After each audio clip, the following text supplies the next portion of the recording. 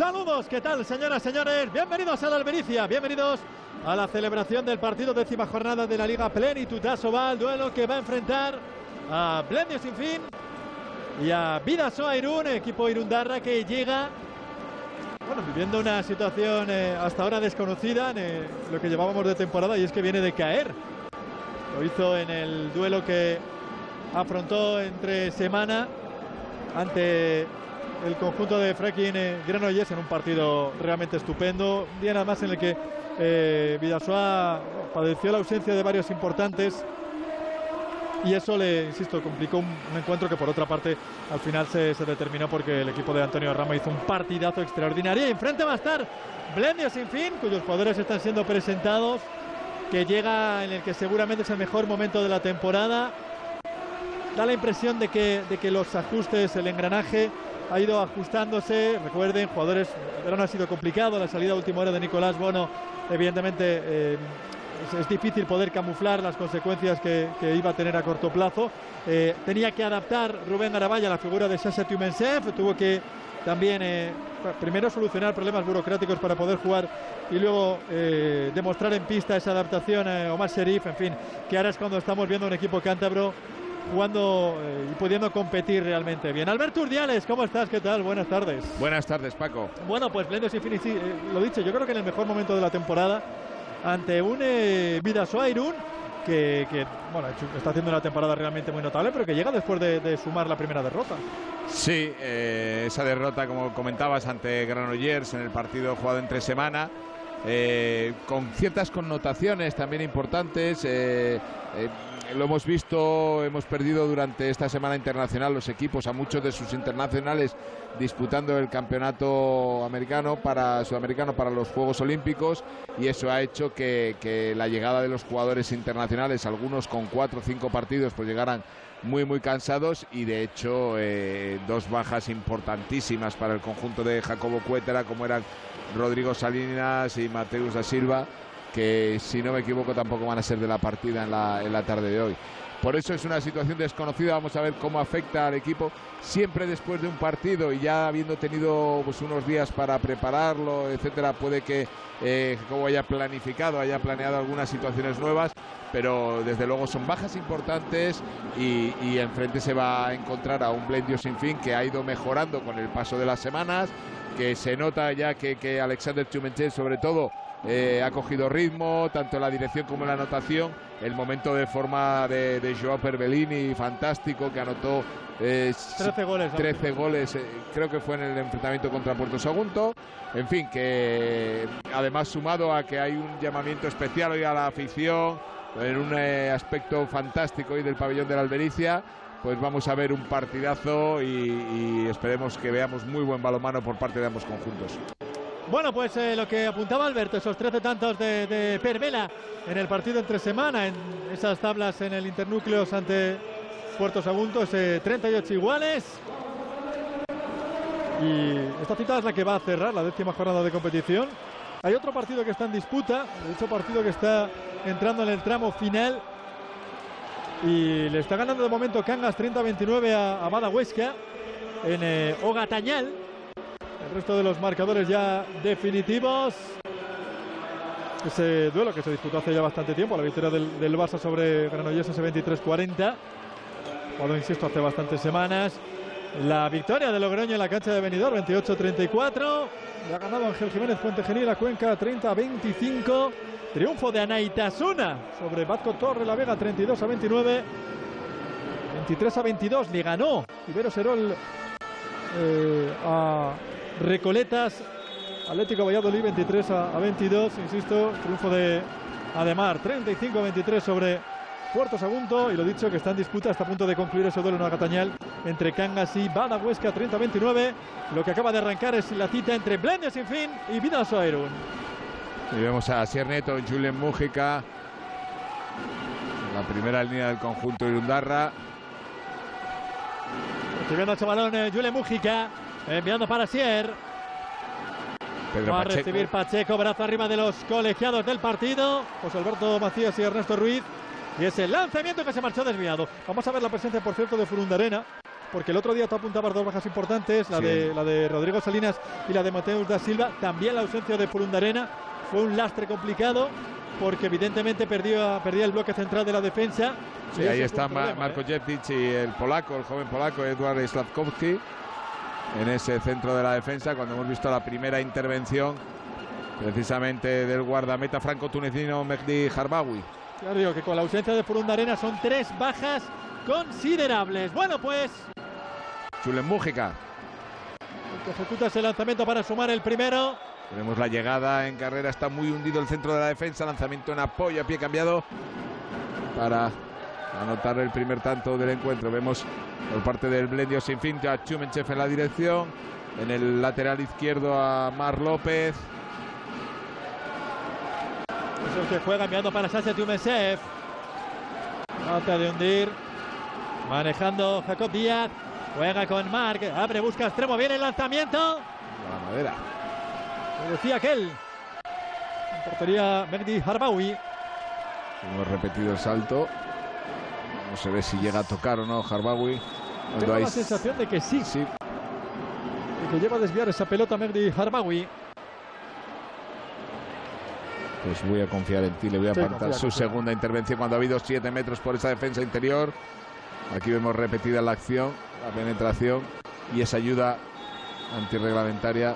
Sobre Mújica, viene el lanzamiento de 7 metros que se va a marchar desviado Gorka Nieto. Encontró portería, se fue directamente fuera el lanzamiento de Gorka Nieto y vemos cómo aguanta, pero su lanzamiento no encuentra portería. Portería donde anda una de las barbas más ilustres de la Liga Plenitud ASOBAL, el mítico Ernesto Sánchez. Bola para Marc. Juega con Sasha, con el esférico. Marc que llega, trata de eliminar rival, sufre la falta. La infracción que cometía Marko Jeptic. Y el serbio, que como hemos comentado, conforma con Slavkovski, el polaco, el centro del 6-0, que ha puesto en pista a Jacobo Cuétara. La acción de Sasha Chumenchev. Luego hay un problema, Alberto, cuando tienes tantas ausencias en puestos tan fundamentales, tan importantes, al final es verdad que no solo padeces los integrantes de la primera unidad, sino que las rotaciones también, evidentemente, son más complicadas. Esa bola que buscaba en zona de pivote, la recuperación. Viene la contra, Bidasoa dentro. Taugay en la contra después de esa primera pérdida del conjunto de Rubén Garabaya. Ahí vemos la definición. Taugay en Param, que pone el 0-2 en el electrónico.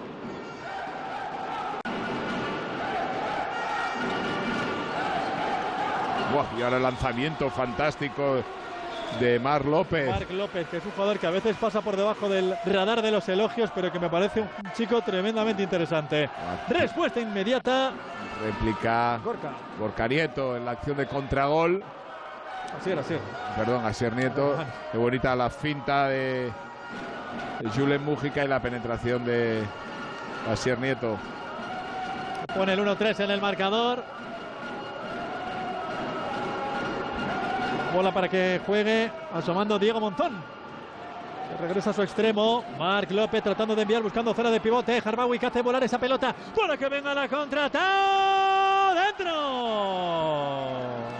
1-4. Ha salido Bidasoa. Muy contundente. Sí, pero 2 pérdidas. Buscando soluciones en los 6 metros. Pases que han sido fácilmente cortados por la defensa Bidasoa y han permitido 2 contras rapidísimas de Taugay. Y la primera de las ventajas importantes cuando apenas llevamos 4 minutos y medio de partido. Bueno, pues llamada al orden de Rubén Garabaya después de este inicio.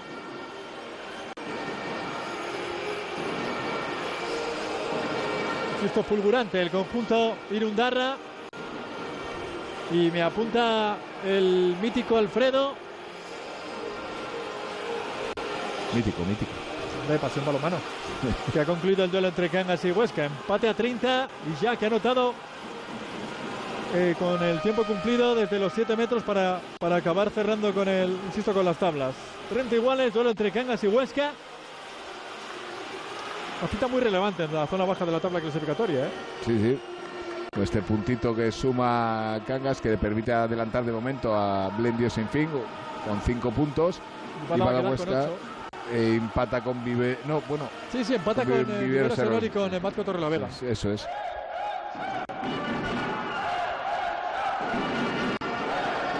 Bola para que juegue Sinfín.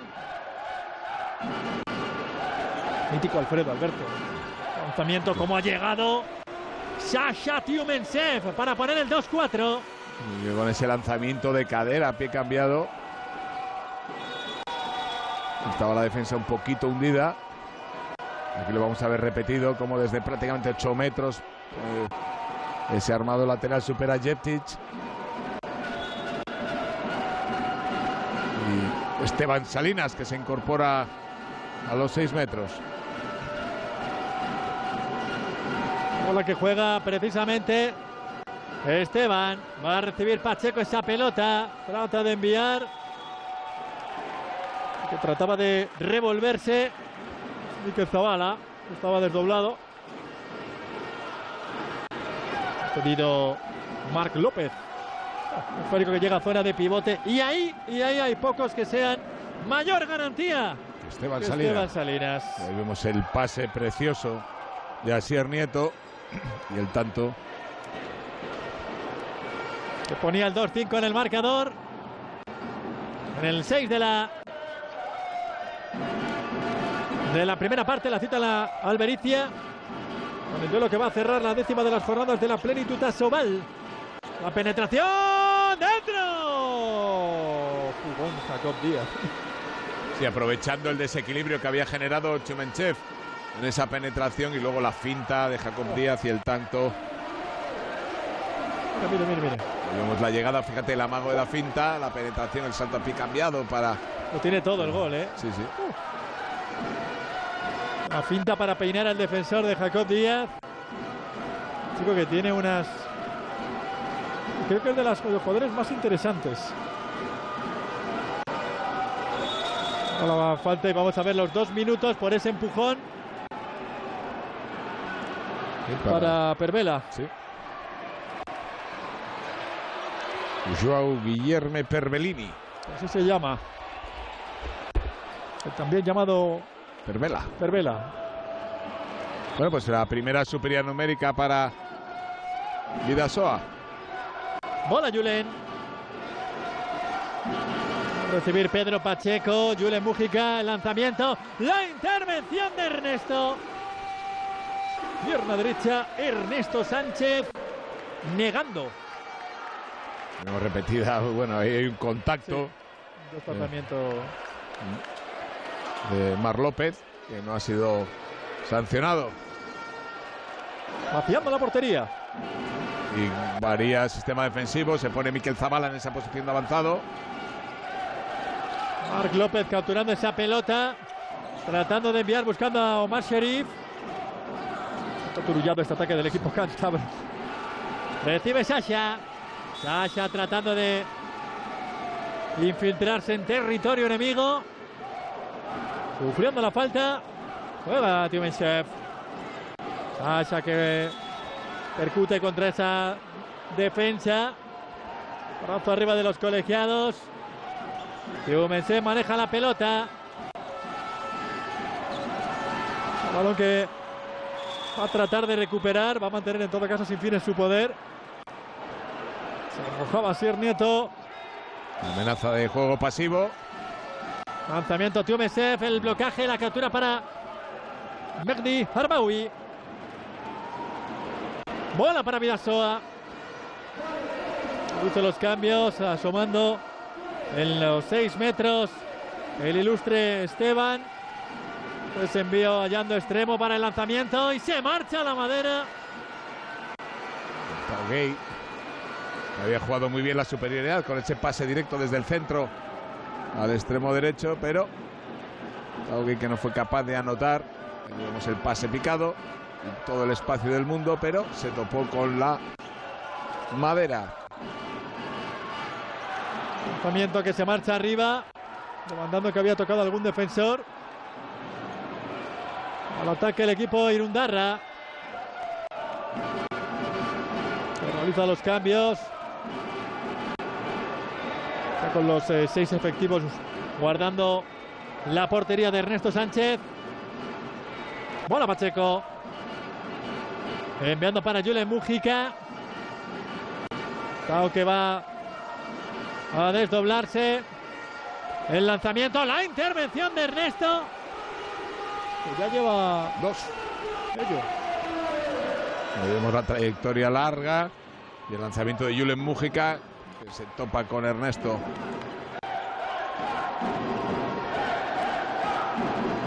Bola para Marc. María de nuevo Jacobo Cuétara, ahora ya con igualdad numérica en la pista. Tratando Sasha de buscar la zona de los 6 metros. Recordaba el batallador Omar Sharif. Sasha que indica la posición donde ha de situarse su compañero. De nuevo la infracción, el golpe franco. Tumesev con la pelota, envía para Jacob. Se eleva buscando a Sharif, intenta girarse. La acción de Omar Sharif sufriendo la falta. Cartulina amarilla por la acción defensiva de Marko Jeptic.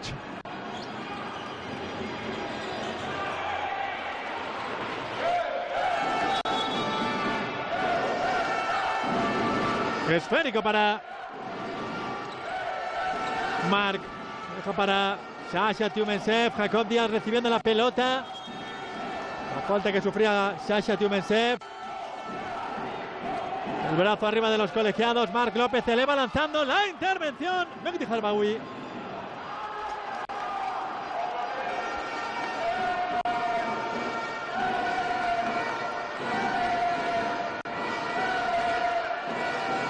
Los cambios.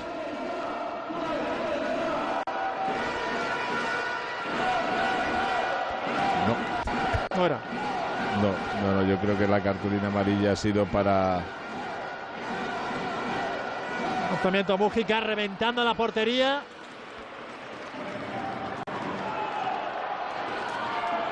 Bidasoa que mantiene la posición del esférico. Lanzamiento. Y aparecía de nuevo Ernesto.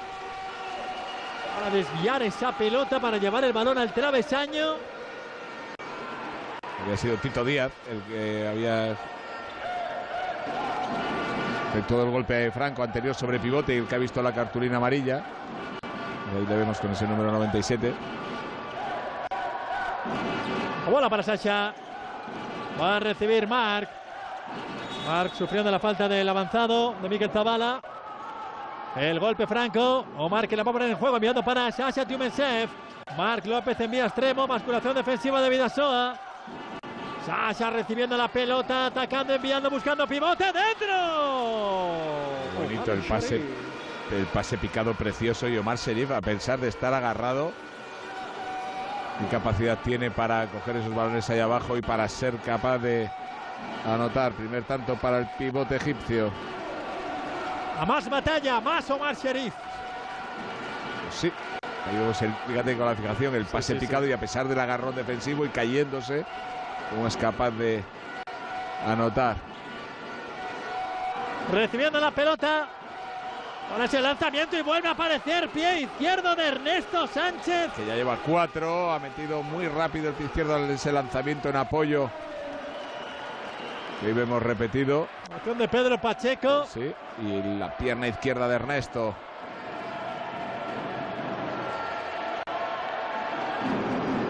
Pues tiene balón para poner las tablas.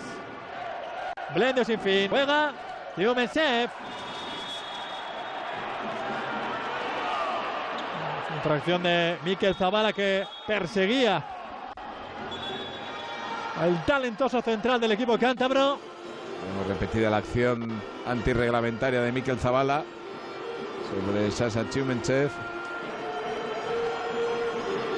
Marko Jeptic, evidentemente, insisto, con las ausencias que tiene Marko Jeptic, que es el tercer defensor en el escalafón. Y un recién llegado con Sapkowski, que también estaba en salida en el centro. Yo creo que eso precisamente le obliga a variar sistema defensivo, tratando de encontrar el mejor 6 para defender ahí atrás. Sasha tratando de meter esa bola, el esférico que se va a perder junto al banquillo de Bidasoa Irún. Bueno, habrá algún que otro problema para poner el esférico en juego. Estaban permitiendo que saliera el al que tiene el balón pegado. Cartulina amarilla para Sasha Tumensev por las protestas.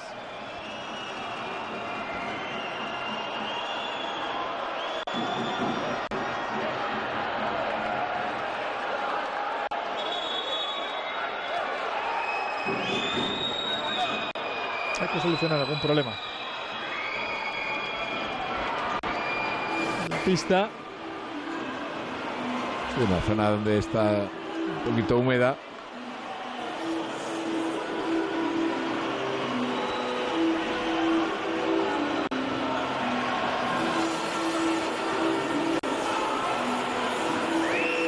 Y se va a tratar de solucionar de forma pues casi artesanal. Muy artesanal. De hecho, las zapatillas. Con las propias zapatillas.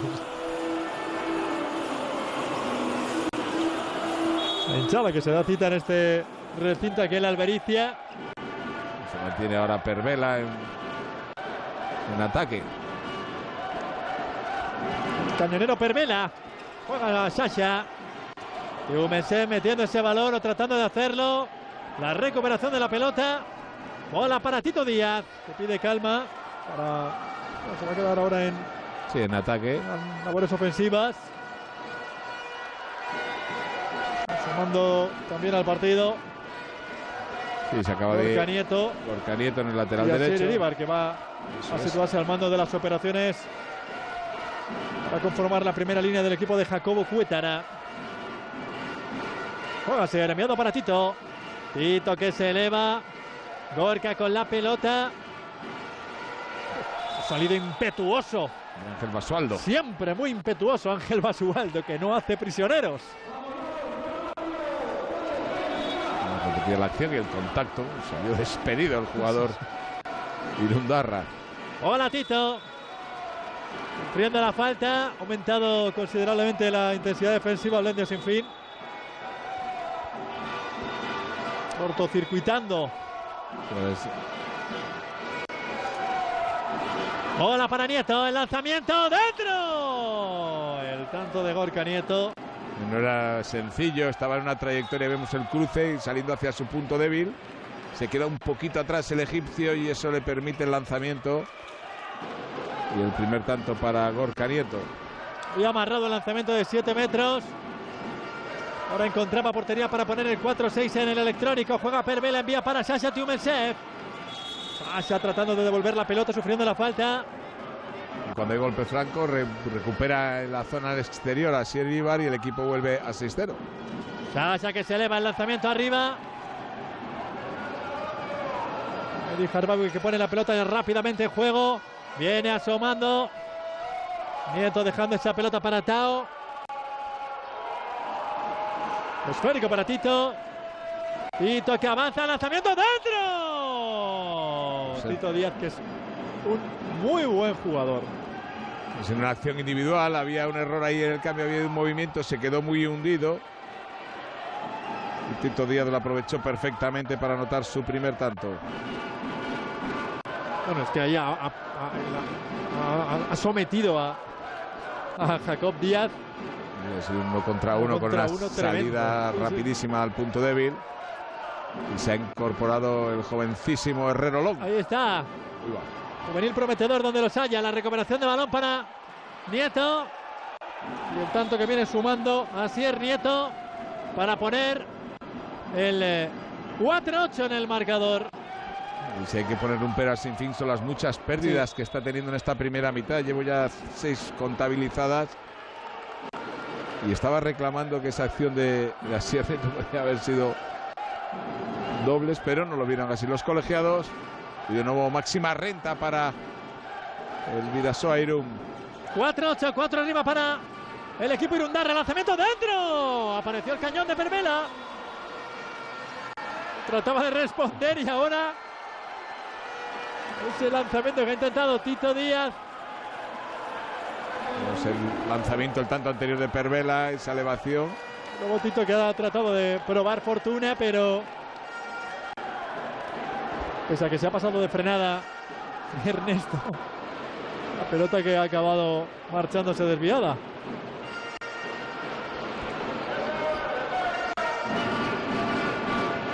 Maneja Sasha. Atacando 7. Tampoco en el esférico. Siempre la falta.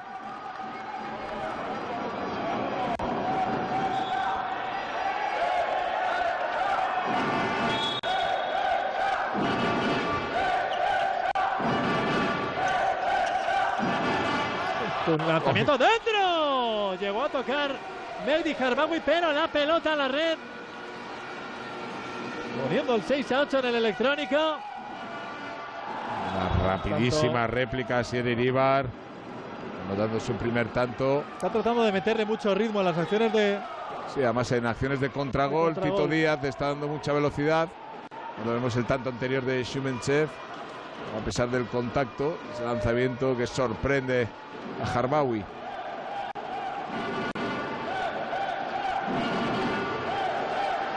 Hacía de nuevo portería. Meter a los 7 atacantes. Eso es. Bola para Pervela. Pervela enviando zona de pivote. Y ese lanzamiento que se marchaba desviado, pero ha habido 7 metros la acción sobre Omar Sherif. Está utilizando Rubén Garabaya ese recurso de 7 contra 6 ante los problemas que estaba teniendo su equipo en tareas ofensivas. Y va a ser Marcos Aguilella el que intente transformar el 7 metros.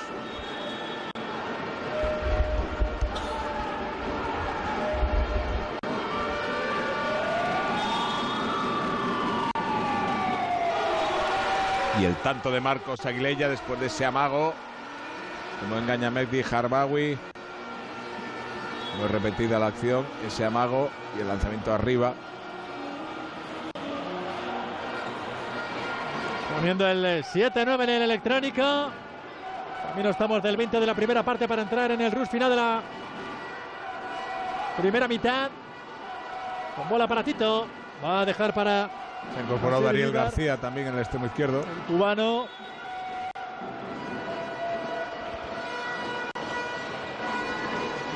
Salinas que pone la bola precisamente demandando movimiento de Dariel, que regresa ahora a su extremo.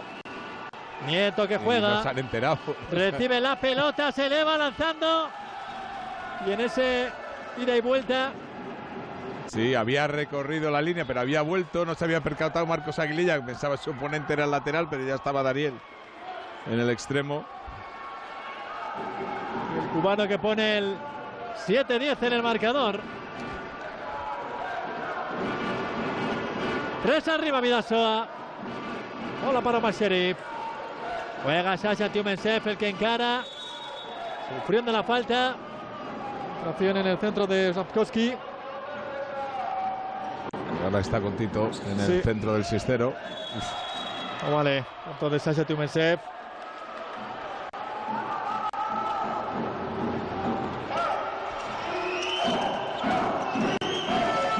Juega Jacob. Buscando a Omar Sherif. Sufría la falta Jacob Díaz. El golpe franco. Omar que la pone. Pervela juega el lanzamiento. La intervención de Mehdi Harbawi. ¿Lo lleva? 5. Ahí está. Quinta intervención, ahí vemos la finta que bien que sale. Ahí está muy rápido en la ayuda. Asier Nieto. Eso dificulta el lanzamiento, que salió muy centrado, y ahí actuó el franco tunecino Mehdi Harbawi. Para negar el intento de John Guillermo Pervelini. Recibe Asier. Gorka con la pelota. Gorka avanzando. Gorka tratando de filtrar el esférico. Acabó llevándola hacia Esteban Salinas. La pelea por el rechazo. Y tocó Ernesto. Desvió el lanzamiento con la pierna derecha. Habrá que secar la zona donde han caído los jugadores. Fíjate cómo hay. Sí, toca con la pierna derecha. Sí. El desmarque había sido irregular de Rodrigo Salinas, había invadido el área. Sí que es cierto que cuando capturó el pase de su compañero ya estaba fuera, pero protestaba a Basualdo y el banquillo, porque ese desmarque por los 6 metros sí que había sido antirreglamentario del pivote chileno. Pero habrá 7 metros que va a intentar transformar Tito Díaz. Enfrente Ernesto, lanzamiento, respuesta Ernesto. Tito prueba fortuna, dentro. Intervención intervención de Ernesto Sánchez. Pero Tito Díaz, que capturó su propio lanzamiento, y vemos que rápido está con la pierna izquierda, pero le va la mano. Y en la segunda no perdona Tito Díaz. Vuelve la intervención de Ernesto, que lleva ya ¿cuántas? Pues 6 también, 6 intervenciones, una más que Mehdi Jarbawi. Para Ernesto Sánchez, aka Helsinki, de la Casa de Papel. Sigue sin haberla visto, ¿no, Alberto? Ya, no. Ahí está. Lanzamiento. Me encantan tus referencias cinematográficas. Seguro que la gente que nos está escuchando las agradece. Sí, agradece. Igual son los únicos comentarios que hago que agradecen. Bola para Saya. Después del blocaje defensivo sobre la acción de Pervela. Pervela, que no pudo agarrar ese esférico, que acaba perdiéndose por la línea de fondo. Qué poquito juego le está dando hoy Sinfín a los extremos, ¿eh? Sí. La verdad que la defensa está muy intensa de Bidasoa, sobre todo muy acertada en las ayudas, en los unos contra unos, tanto de Pervela como de Sasa Chumenchev, está teniendo siempre alguna ayuda. Lanzamiento dentro, ha llegado con todo hacia Iríbar. Ha llevado a la carrera, se ha elevado, máxima diferencia ahora mismo del partido. 7-12 en el electrónico. Y fíjate cómo llega, cómo se eleva más allá de los 9 metros, no recibe contacto. Y así Iríbar, que por esa máxima diferencia en el marcador. El +5 para los de Jacobo Cuétara. Deja Sacha, deja para Pervela, el lanzamiento dentro. Ahora con un lanzamiento rapidísimo. Y la respuesta inmediata, acción de contragol.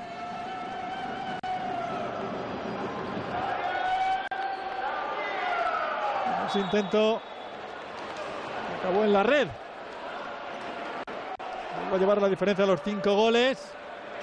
8-13 en el electrónico. Aquí vamos a ver el autor. Dariel. Ahí está. Dariel García, que suma su segundo tanto en lo que llevamos de partido. 13º para los Bidasotarras. Juega Pervela. Sasha tratando de meter esa pelota. Golpeó en el pie de Tito Díaz. Con los 7 atacantes manejándose el equipo cántabro. Bola que busca para que sume el jovencísimo José Manuel Herrerolón, que es, se le puede poner, obviamente tiene la movilidad de antaño, pero que es un fajador en la zona. Sí, y que se conoce, los arcanos del puesto se los conoce absolutamente todos. Ahí vemos precisamente a José Manuel Herrerolón. Tanto ha supuesto el 9º para el equipo santanderino.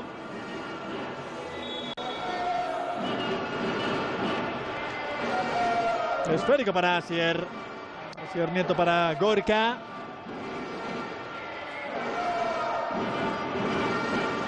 Gorka recibiendo ahora. Frontana es el centro de la defensa, sufriendo la falta.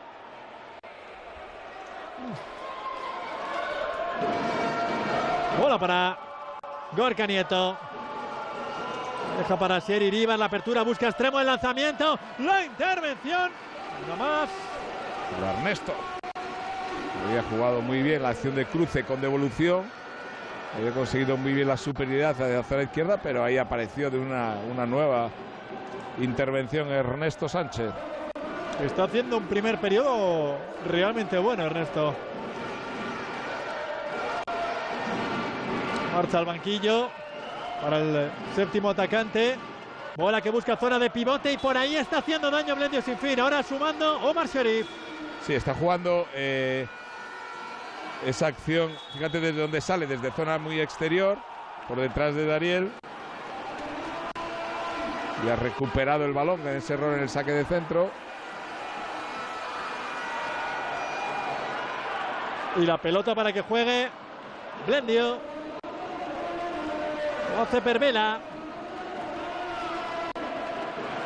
Enviando para Jacob. Surgiendo Herrerolón. El que va a aparecer de nuevo es Jacob. Eliminaba al primero de los rivales.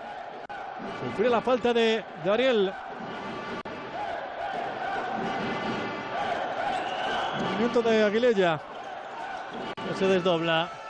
Sasha Tumesev con el esférico. Va a dejar para Jacob Díaz. Jacob lanzando respuesta. Mehdi Harbawi. La pelota que se marcha por la lateral. Seguirá un poder del equipo santanderino. Hemos repetido el lanzamiento en apoyo a pie cambiado de Jacob Díaz. Como topa con Harbawi. Sasha envía, encuentra extremo. El lanzamiento. ¡Dentro! Los Aguilella. No le están llegando demasiados balones a los extremos, pero este le ha llegado y ha vacunado Marco. El amigo Aguilella, sufriendo la falta. Asier Nieto. Vemos el lanzamiento por el ángulo corto. Como anota Marcos Aguilella.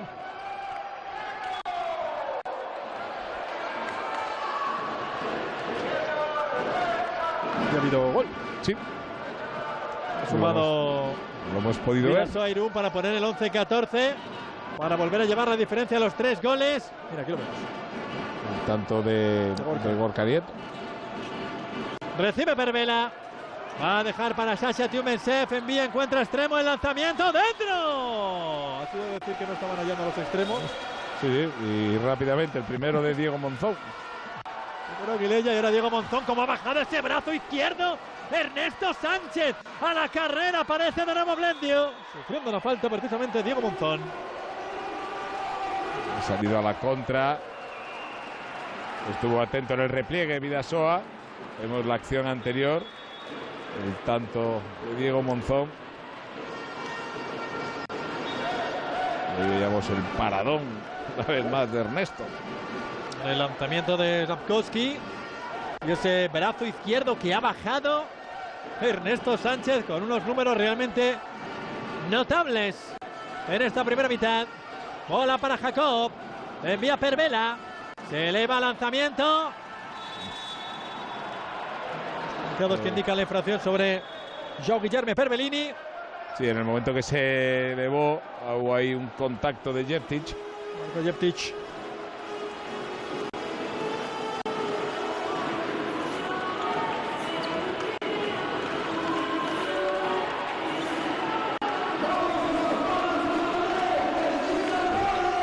Presentación musical que se marcha años atrás, Alberto. Sí, nos retrata a épocas pretéritas. Sí.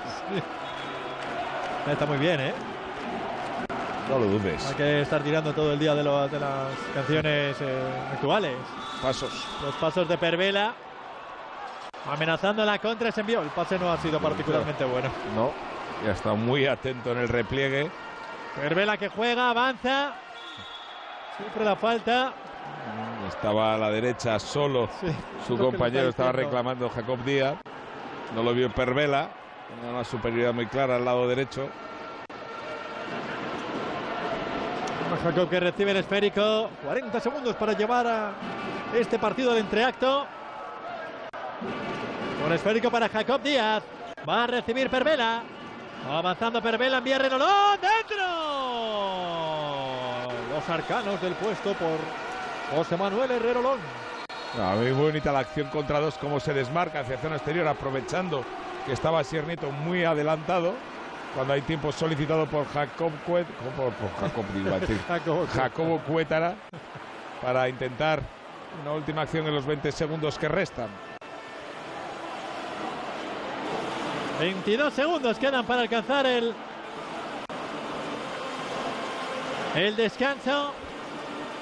Un arreón final de Blendio Sinfín, que ha llegado a ir hasta 5 goles por debajo del marcador. Ahí vemos algunas de las mejores acciones de la primera mitad, tanto de Omar Sheriff desde los 6 metros, de Marcos Aguilella desde el extremo.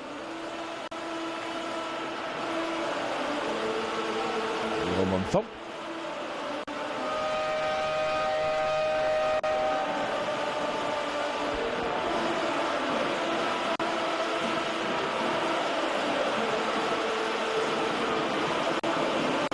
Incansable la parroquia, ¿eh? Sí, sí.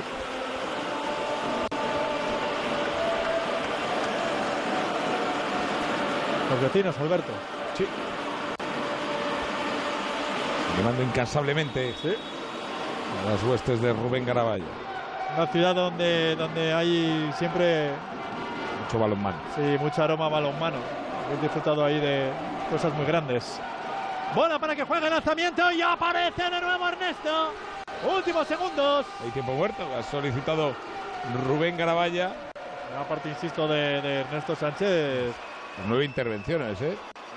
Una primera de muchísimo mérito. Tiempo muerto. Por esa parada de Ernesto. A buscar una última acción.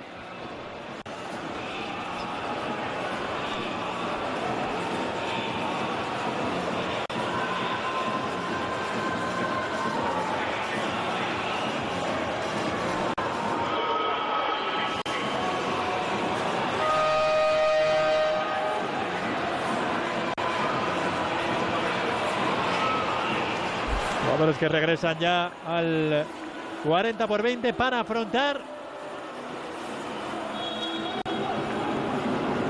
la carrera. Ernesto para incorporar al séptimo. Lo hace a la carrera. Marque no se hace con el esférico. La acción estaba bien tirada. Muy bien tirada porque salía Ernesto, que fue el que puso el balón en juego. Y Marca aparecía a la carrera por el lateral izquierdo. Acompañado del desmarque de Pervela para arrastrar al defensor, pero no agarró ese balón. 13-14, Alberto. Uno arriba Bidasoa, uno abajo Blendio Sinfín. ¿Cómo lo has visto? Pues una primera parte dominada por el conjunto de Jacobo Cuétara, que ha llegado a tener una renta, si no me equivoco, de 5 goles máxima.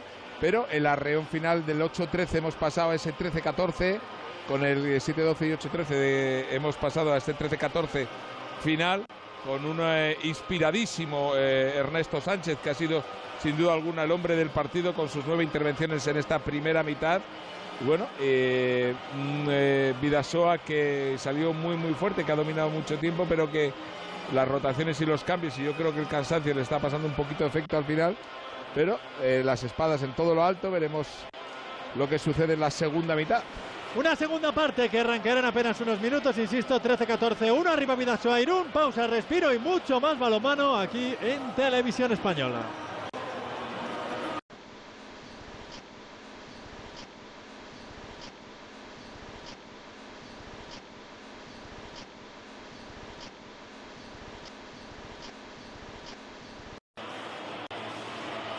Tiempo de descanso en la cita que está enfrentando el Albericia a Blendio Sinfín y a Bidasoa Irún. Esa leve diferencia, un tanto arriba para el equipo bidasotarra, que es verdad, Alberto, que se ha mostrado, digamos que poco regular durante el partido. Ha tenido momentos... Esa máxima ventaja de 5 goles, 7-12 y 8-13, ya ha pasado el Ecuador de la primera mitad, pero que con ese arreón final de Blendio Sinfín le ha permitido acercarse a un solo gol y haber tenido incluso la posibilidad de empatar las tablas, sí, en esa última jugada, que finalmente no pudo hacerlo. Pero evidentemente las ausencias hacen que al equipo le cueste ser sólido o mantener esa regularidad durante el partido, porque además hay un problema, insisto, que va relacionado con las ausencias, y es que evidentemente las rotaciones se ven terriblemente condicionadas. Ya no solo te faltan las primeras unidades, sino que luego las rotaciones a los que se dispongan en pista también, insisto, el tema se ve alterado. Sí, sobre todo porque además en una defensa que es la defensa, todos sabemos la capital importancia que tiene. Pierdes a tus dos hombres en tu sistema defensivo que más utilizas y que mejor rendimiento te está dando, como era el caso de Neco Funundarena y Mateus da Silva en el centro de ese 6-0, te obliga no solo a cambiar jugadores, sino encima a variar sistemas defensivos para tratar de, pues eso, de intentar sorprender al rival, que no se adapte, que no esté cómodo. Entonces, bueno, es un problema muy grave el que está teniendo ahora mismo Bidasoa. Sufriendo la falta Marko Jeptic. Llega la carrera, lanzamiento al blocaje. Omar Sharif. Buenísimo. Bola para Blendio Sinfín. De hecho es que, aparte de las ausencias, problemas en Iñaki Cabero, que sí que está en la lista, pero tampoco ha jugado. Pero que no ha jugado segundo alguno. Bueno, repite el 6-0 de salida con Jeptic y Slavkovski en el centro de esa defensa, con Asier Nieto y este hombre, y Julen Mújica en los laterales. Recibe Sasha. ha habido relevo en la portería. Ha comprobado Skrzyniarz. Skrzyniarz. Pues la primera. Que aparece para negar en el lanzamiento de Jacob Díaz. Qué rápido, qué bonita había sido la colgada ahí arriba.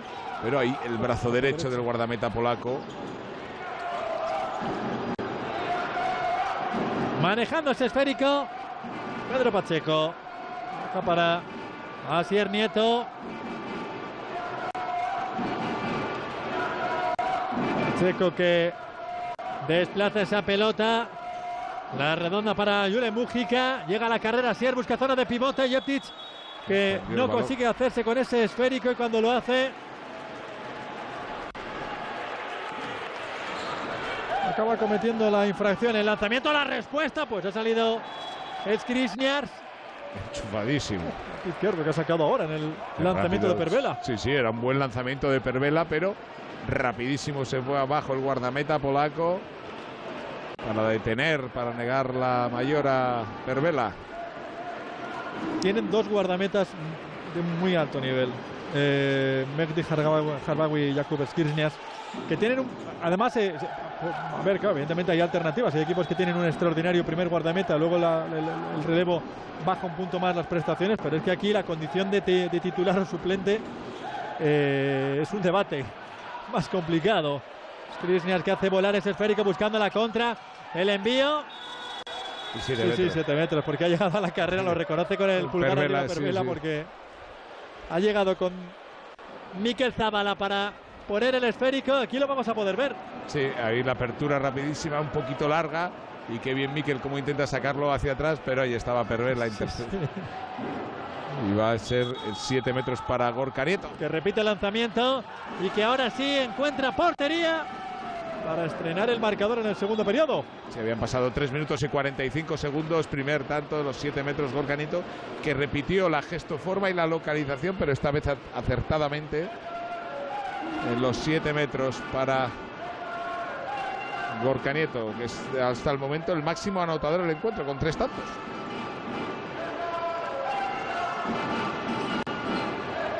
Bola para Pervela, envía, busca zona de pivote, Omar Sherif, dentro. El batallador. Sí, como se deshizo de la oposición defensiva. Poniendo el 14-15, Pacheco juega. Y vamos a ver porque va a haber... Yo creo que es el propio Omar Sherif que llega un poquito más tarde. Sí, Omar Sherif.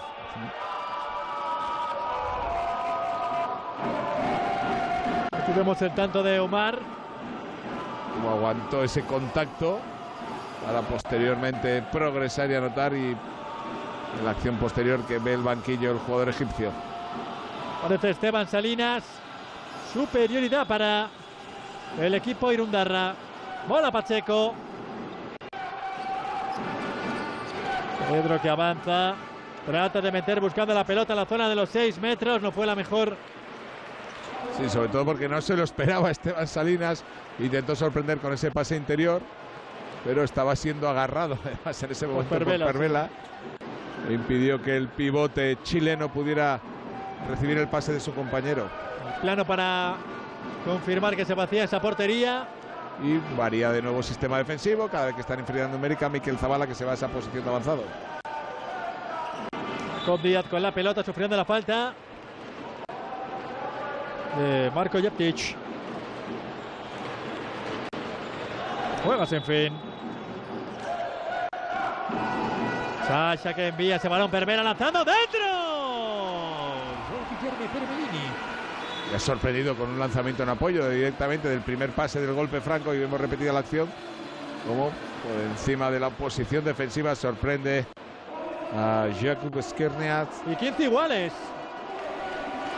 Después del tercer tanto de Pervela, en superioridad atacaba el equipo de Bidasoa Irún, y vuelve a surgir ese muro que está siendo en el día de hoy Ernesto Sánchez.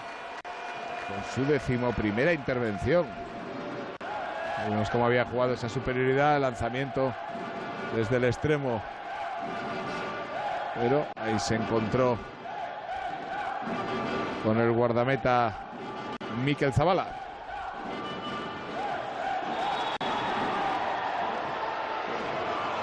Falta que sufre Sasha Tiumensev. Con la ayuda desde el exterior de Taogay.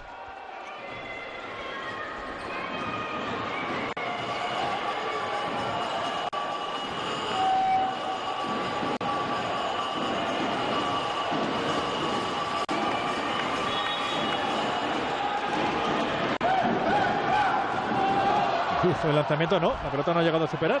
No, traspasó la línea de gol. Durísimo lanzamiento de Pervela, otra vez. Bola que juega Asier Nieto. Avanzando. Envía para Gorka. Enfrente Jacob Díaz que comete la falta. Y el golpe franco. Vemos el lanzamiento anterior durísimo como se estrella en la madera. Y el balón que lo acaba traspasando a pesar de golpear la espalda de Skrzyniarz. Juega Asier. Julen Mújica con la pelota, enviando para Pedro Pacheco, lanzando dentro. ¡Qué lanzamiento se ha sacado ahora Pedro Pacheco! Sí, como ha sorprendido con ese lanzamiento en apoyo. Un cruce con devolución. Estaba un poquito hundido Basualdo. Y eso le ha permitido sorprender a Pedro Pacheco con ese lanzamiento en apoyo. Para poner de nuevo a Bidasoa por delante. 15-16 en el marcador. Hoy esférico para Omar Sherif. La pelota para Pervela. Pervela avanza, busca a Sherif, pero... Oh, qué rápido estuvo. Sí. Bueno. Sí, va a poner la pelota a la posta. Es que claro, en la zona de golpe franco estaba. Fíjate cómo se desliza por la zona interior para interceptar ese pase. Llega antes que Omar Sherif. De Tao. Tao Gay. Bola para Pedro. Llega con Julen Mújica. Pedro Pacheco arrancando dentro. Ahora 2 acciones consecutivas de Pedro Pacheco. Sí, pero fíjate el mérito que tiene el desmarque hacia zona exterior de Rodrigo Salinas, de Esteban Salinas, perdón. Sí. Como se desmarca, trae la atención de central. Una nueva pérdida. Pelota para que juegue Julen, enviando para Asier Nieto, pide calma Pedro Pacheco para que vengan los cambios. Aparece Esteban Salinas. Asier Nieto con el esférico. Movimiento de Mikel Zabala. Asier con la bola dejando Julen, lanzamiento dentro. Tanto de Julen Mújica. Después del desdoblamiento, el juego de 2 contra 2, el bloqueo. Hay de uno de los jugadores desdoblados en los 6 metros que habilitó ese espacio para la penetración de Julen Mújica. Porque además Pervela había ido a la ayuda. Y estaba Mikel Zabala desdoblado en esa zona, hundió un poquito el centro y ante la basculación defensiva ese espacio que habilitó para la penetración de Julen Mújica lo aprovechó perfectamente. La recuperación ahora precisamente de Julen Mújica. Aparece Asier Nieto. Bola para Julen que encara a Pervela. Como ha ido Pervelini 2 minutos. Ha ido muy duro.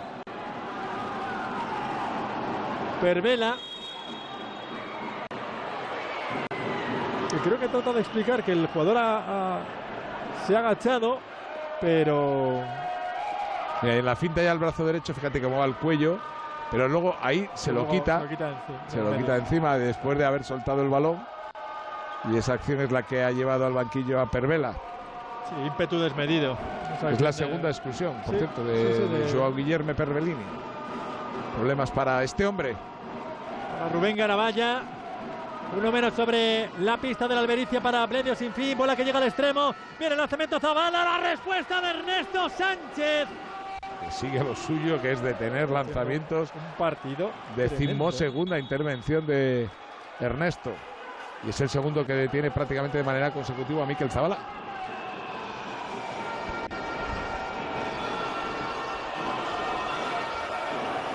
Cerrando la puerta, Mikel Zabala que marcha al banquillo. Asoma el cubano Daniel García.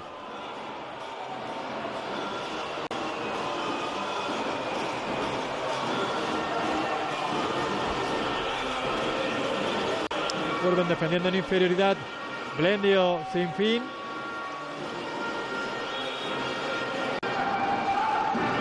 sacando en superioridad, aquello de completar la perogrullada, el equipo Bidasoa.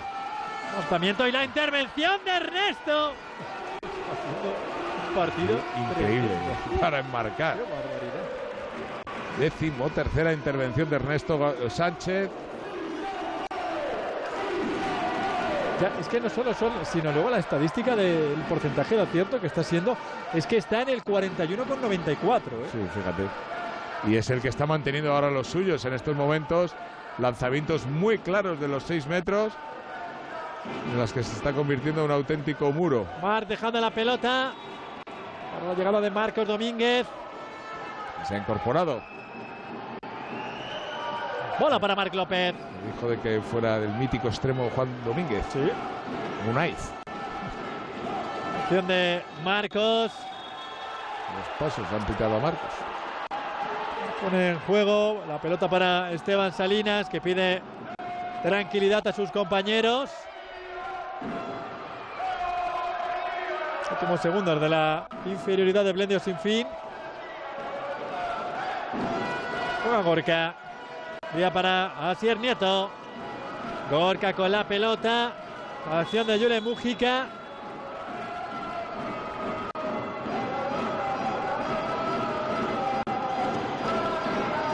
Acción y ese. Falta en ataque. Sí, Jacob Díaz que cerró la puerta. Y Asier Nieto que comete la falta en ataque. No ha jugado bien la superioridad numérica, no ha sacado rédito en esta última superioridad. O bien sea por la actividad defensiva o por la aparición de Ernesto Sánchez. Que anda en modo héroe. Juega Jacob. Entre la falta. El golpe franco para Blendio Sinfín. Para Marcos. Marcos Domínguez dentro. Qué buena acción ahora de Marcos.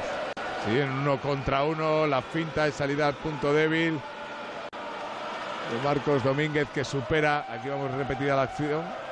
Cómo supera la finta Jeptic y cómo Skrzyniarz no puede detener el lanzamiento del central del conjunto cántabro, Marcos Domínguez. Sufriendo la falta Pedro Pacheco. Pacheco que juega dejando ese balón para Julen Mújica. Julen se eleva lanzamiento. ¿Y quién si no? Vuelve a aparecer Ernesto Sánchez. Descomunal lo que está haciendo Ernesto Sánchez, como dice Alberto, sosteniendo a los suyos. Porque en la segunda parte a Blendio Sinfín le está costando muchísimo sumar. De hecho, lleva apenas 3 goles. Sí, llevamos ya 13 minutos. ¿Sí? Es que tampoco Bidasoa esté anotando con facilidad. En la acción en la contra. El lanzamiento y el tanto que suma. Dao. Para poner el 16-19. Hemos repetida la acción en el contraataque después de una pérdida, una más. 14 pérdidas es el mayor lastre que está teniendo en este partido el conjunto de Rubén Garabaya. Cuando de nuevo 7 para 6. Sí, los pivotes. Fíjate dónde está colocado Marcherif. Muy abierto y Herrero Long.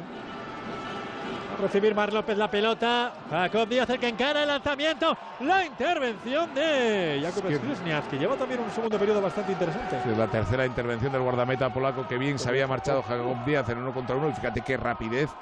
La pierna izquierda para cerrar la posibilidad de gol a Jacob Díaz. Vuelve a aparecer, que juega. Sufre la falta. Con una facilidad Jacob Díaz en el 1 contra 1. ¿Tendrá algún problema el Lukas Baum, el lateral derecho alemán? No ha tenido ni un minuto en el partido de hoy.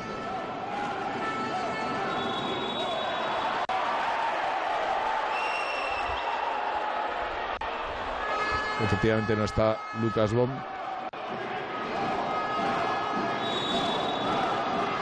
Jacob que se eleva, blocaje y la respuesta a la reacción de Skrzyniarz. Estamos felino. El balón salía mordido, cambió la trayectoria después de ese blocaje defensivo. No vamos a llegar ya al Ecuador de esta segunda mitad. Renta de 3 para los hombres de Jacobo Cuétara. Nos aprestamos a encarar el último cuarto de esta cita que va a poner el colofón a la 10ª de las jornadas de la plenitud ASOBAL, y aparece Mújica para llevar la renta hasta los 4 goles. Que con esas penetraciones está haciendo muchísimo daño en esta segunda mitad. Está jugando siempre partiendo del centro, las acciones 1 contra 1. Y en ese carril está sacando muchísimo provecho Mújica, que ya lleva 3 goles anotados. Luego vuelve al 7 contra 6. Rubén Garabaya. Marc López con la bola, el lanzamiento se marchaba desviado. El intento del lateral. La pelota para que juegue Mújica. Pero no ha gestionado bien estos dos últimos 7 contra 6 porque han sido acciones directas en lanzamientos desde zona exterior. Los dos pivotes, en cambio, en la primera mitad lo hicieron muy bien. Pero hasta el momento no están teniendo éxito en esta segunda mitad. Bola para Tito. Tito Díaz con el balón, va a dejar Julen enviado para Pacheco. En la bola que se marcha a la madera, la pelea por el rechazo. Apareció Tao para mantener el esférico en posesión de los de Jacobo Cuétara. Bola Tito dejando para Pedro Pacheco. El pase por la espalda buscando a Esteban Salinas. La recuperación cántabra. Muy bien Omar Sharif en tareas defensivas, como se anticipó. Arriesgó mucho en ese pase por la espalda. Estaba muy atento Omar Sharif para interceptarlo. Vuelve Chumenchev a la dirección, vacía portería. Vuelve el 7 contra 6. Hipervela en labores ofensivas. Recibiendo Sasha. Chumenchev que envía para Marcos Domínguez. Pervela con el esférico, se le va lanzando y vuelve a aparecer de nuevo Skrzyniarz. Que buscaba.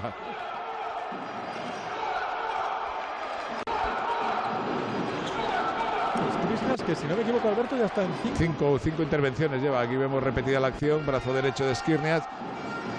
Y amagó con el lanzamiento directo. Recordemos que estaba atacando con 7 contra 6.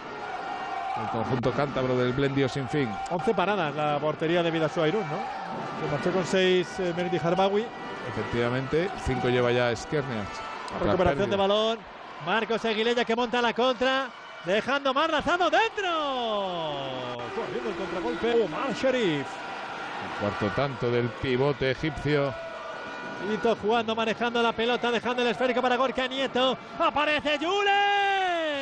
7 metros, vamos a ver. Si hay algo más. 2 minutos, pues. Sí, es la tercera de Pervelini. Si es para Pervela que lo es la tercera. Sí, además ahí se disculpa y vemos el contraataque anterior, el tanto de Sharif.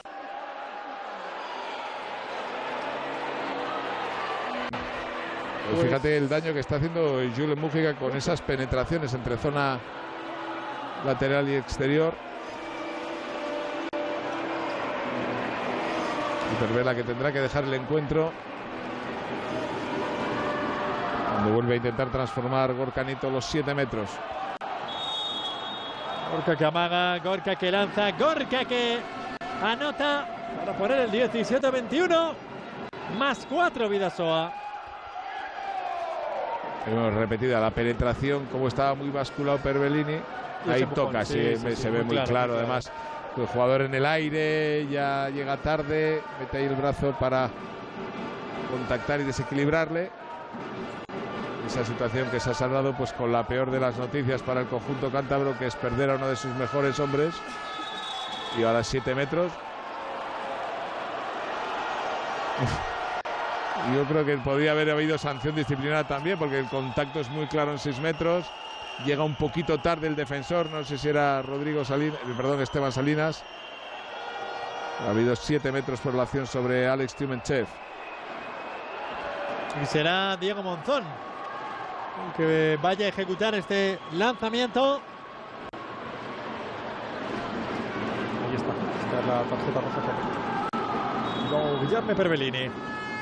Monzón en el lanzamiento, se va a topar con Skrzyniarz, pero el rechazo lo capturó él mismo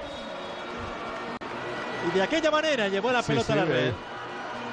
A mí me dio la sensación que había caído antes de soltarla. Jacobo y ha habido cartulina amarilla también para el técnico. A ver si podemos verlo en la repetición. A ver, ahí ya lo hemos comentado muchas veces que verlo en directo es más complicado porque son décimas, pero a mí la sensación que me dejó es que cayó antes de soltar esa rosca Diego Monzón. Pero el tanto ha sido válido, sube al marcador, deja la renta en 3 goles.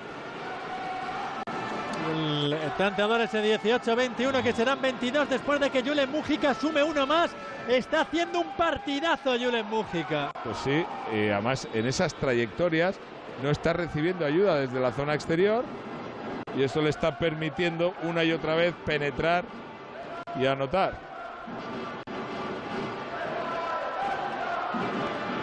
Otro chico con muchísimo por venir, Julen Mújica. Jacob Díaz, que sufre la falta. Hacia la portería. Va a recibir Jacob. Envía para Marcos. Marcos Domínguez lanzando. Sufría la infracción.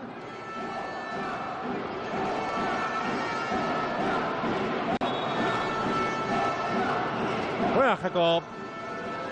Marcos con el esférico. Metiendo la falta Marco Japtic. Se incorpora Dariel. Sasha con la pelota lanzando. Ese intento de Sasha Tiumensev. Eso ha sido. Pues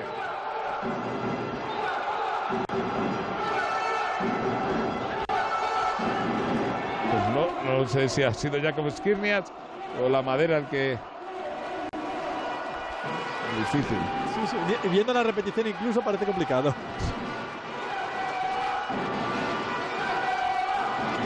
Qué bonita la elevación y el tanto de Tito Díaz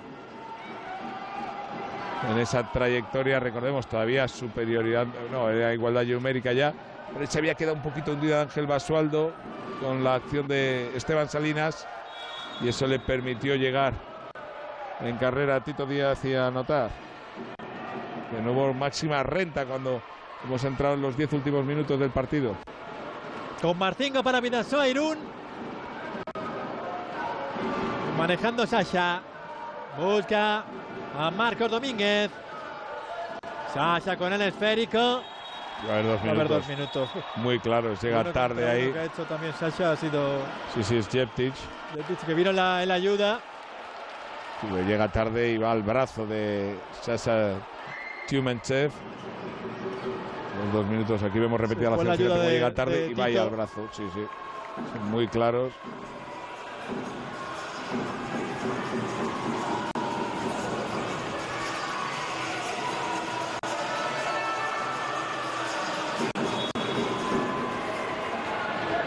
Bola para Sasha.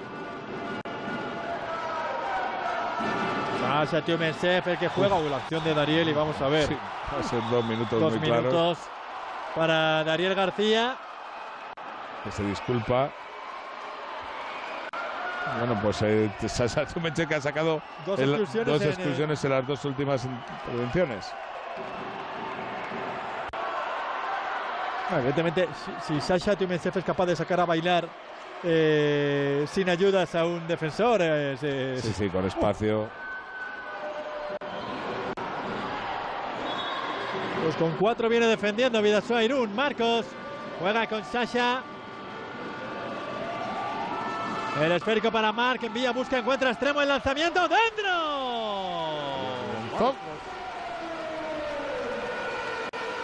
Con Diego Monzón sumando por el corto. Tiempo muerto que solicita Jacobo Cuétara. Portería vacía, evidentemente. Sí. Todos en el banquillo. Bien visto, Muy bien, Alberto, Estoy muy atento. Muy atento, incluso a la ironía.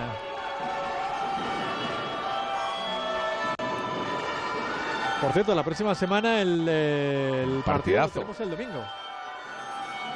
Con el duelo que enfrentará a Atlético Recoletas, Atlético Valladolid y Anaitasuna. Desde Huerta del Rey, el domingo a las 6 de la tarde.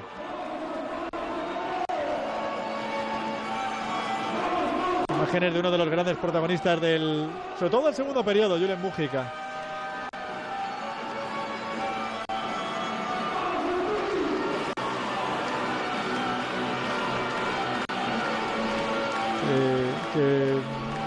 La segunda mitad ha hecho muchísimo daño. Y ha encontrado ese espacio en la penetración. Y ha anotado 3 tantos y ha conseguido un 7 metros y una cartulina roja a la acción de Pervela.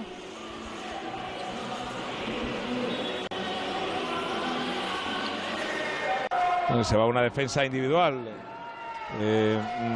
Marcos Domínguez. Sobre Gorka Nieto. Acción de Julen Mújica, dejando ese esférico, lanzamiento y aparece. ¿Quién si no? Una vez más, Ernesto Sánchez. Estuvo muy atento capturando Mar López ese rechazo. Porque la pelota bajaba con nieve. Sí. Desde el cielo de la Albericia. Bola que llega al extremo, viene ese lanzamiento. Jakub Skrzyniarz. Intentó sorprenderle Marcos con un lanzamiento muy rápido. Jacob Díaz, no, él se fue directamente a la madera. Sí. Hacía portería. Incorporar al quinto atacante.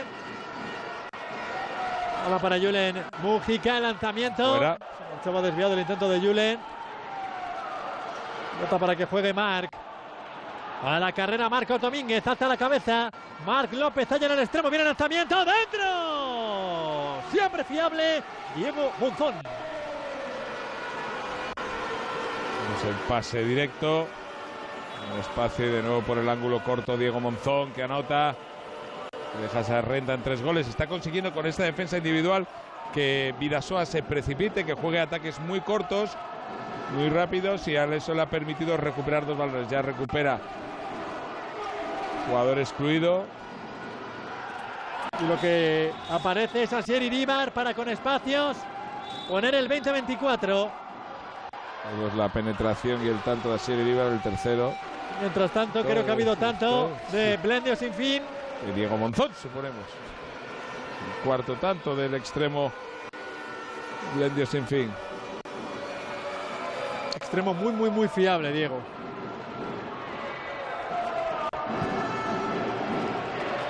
De la manera que vemos, sumado ese tanto.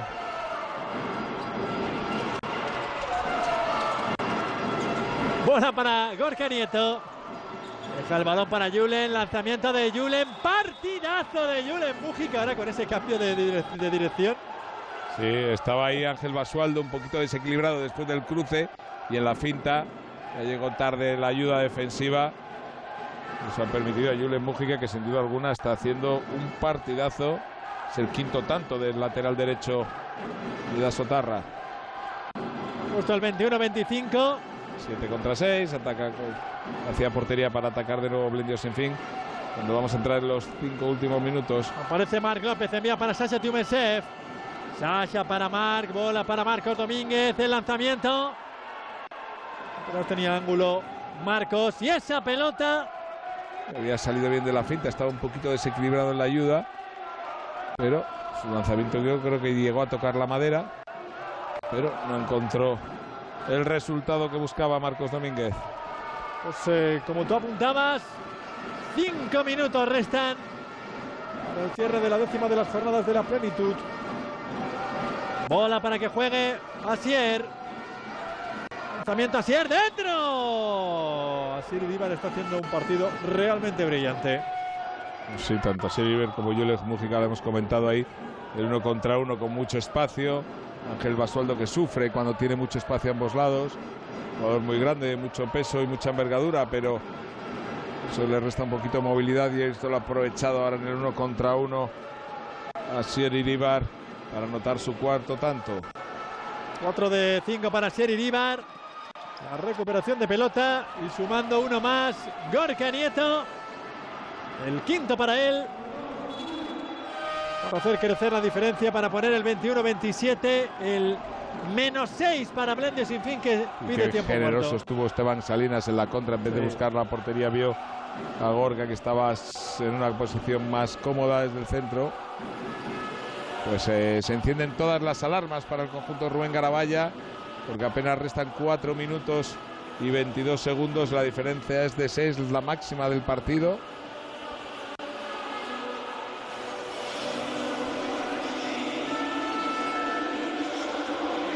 espectacular ese tanto que ha anotado, haciendo un Tobias Reichmann, ese amago en el aire. Efectivamente, que popularizó el fantástico extremo alemán Tobias Reichmann. German.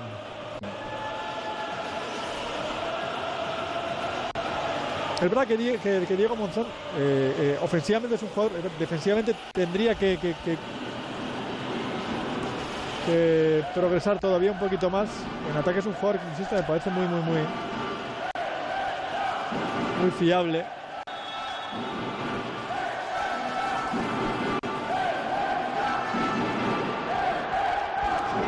Bueno, pues bola Marcos. Recibiendo Marc López, enviando a Herrero Lón. Sufriendo la falta de Herrero Lón. El golpe franco. Díaz, que también ha hecho un muy buen encuentro. Bidasoa, que se ha sobrepuesto a todas esas bajas. Sasha Tumesev con la pelota, lanzamiento. La intervención de Jakub Skrzyniarz, que ya lleva 7. Una segunda parte muy interesante. Cosa seria.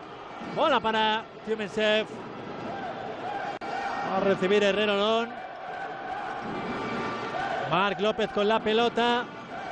Trata de enviar este esférico, manoteando la redonda Mikel Zabala.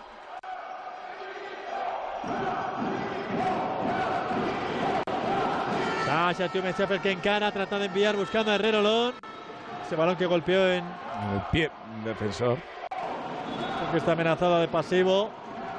Sasha envía para Marcos. Marcos para Tumesev, envía, encuentra. El gesto era de pasivo. Sí. Han agotado los pases. Menos de 3 minutos.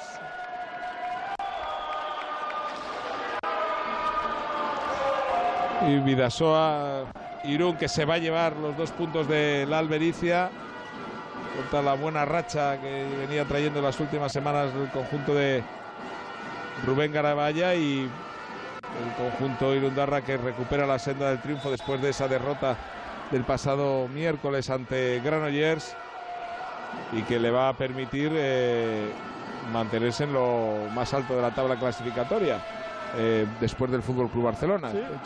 El lanzamiento una vez más, sexto tanto de Gorka Nieto. Lanzamiento en apoyo a pies juntos, fantástico. Y esto lleva, a falta de 2 minutos, a la máxima renta del partido. Con Francisco Javier Gastaminza, Arambarri para en el lateral derecho del equipo Bidasotarra. Marcos Domínguez, que juega, sufre la falta. Infracción de Lapkowski. Marcos, el intento, la recuperación, el blocaje, la captura. Viene el envío para que aparezca, pierna rápida, dentro. Pues primeros segundos y el tanto que suma Gastaminza. Hemos repetido el blocaje defensivo, la asistencia de Esteban Salines y el tanto, como bien comentas, de Gastaminza en la contra. Los 21-29. El banquillo de Bidasoa Irún, que vaya celebrando lo que es esta victoria después de la derrota hace apenas unos días ante Freiking, y sobre todo en un escenario como el que está viviendo, con ausencias. Creo que era un partido peligroso, porque de hecho esta pista al Albericia, lo reconocía sí, no se le da particularmente bien. No. Una pista que históricamente no se le ha dado nada bien a los hombres de Jacobo Cuétara, pero que, como bien comentas, ha retomado la senda de la victoria después de esa primera derrota de la temporada ante Freiking Granollers. Y sobre todo, como hemos ya comentado a lo largo de la retransmisión, las bajas de Neco Furundarena, de Rodrigo Salinas y de Mateus da Silva son muy importantes, pero aún así el conjunto irundarra, que se ha sobrepuesto. Últimos segundos. Recibe Asier que se eleva. El lanzamiento, se marchaba desviado ese intento. La apertura. Ernesto, que busca el intento y la intervención de Skrzyniarz. en ese último lanzamiento de Diego Monzón. Y que decía que le había dado en el hombro, no en la cara. Diego se disculpaba porque fíjate, en esa acción tienes que coger el balón mirando hacia la recepción del balón, no a la portería. Y cuando busca el lanzamiento se va a encontrar con Skrzyniarz. Pues victoria final con ese 21-29. Si bien Ernesto había aguantado durante muchos minutos, 15 intervenciones para el guardameta cántabro. Fantástico el rendimiento de Ernesto, pero sobre todo en esos 10 últimos minutos, cuando ha aparecido el cansancio, la tarjeta roja Pervela, que ha mermado mucho las opciones ofensivas, con la baja también de Lucas Baum, del alemán. También bajas muy importantes para el conjunto de Blendio Sinfín, que ve cortada su racha positiva. Y pues eso, 2 puntos más que suban los hombres de Jacobo Cuétara, que les permite mantenerse. Situarse de nuevo en el segundo lugar de la tabla clasificatoria con 17 puntos, a 2 del exacto, 2 por encima de Granollers y a 2 del Fútbol Club Barcelona. Correcto.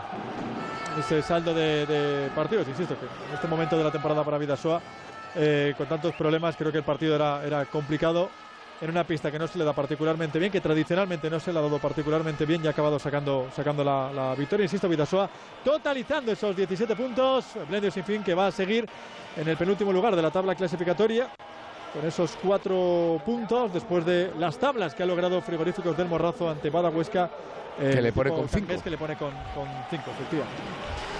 Lo dicho, que el próximo domingo regresaremos con ese Atlético Recoletas Valladolid. Otra cancha mítica de nuestro balonmano, la Huerta del Rey. Enfrentándose a Naitasuna. El domingo a las 6 de la tarde. Lo contaremos. Alberto, ha sido un placer. El placer ha sido todo mío. Correcto, el placer siempre es todo tuyo. Nos vemos el domingo, amigo mío. Aquí estaremos. Victoria de Bidasoa Irún, 21-29 en la Albericia. Saludos y muy buenas noches.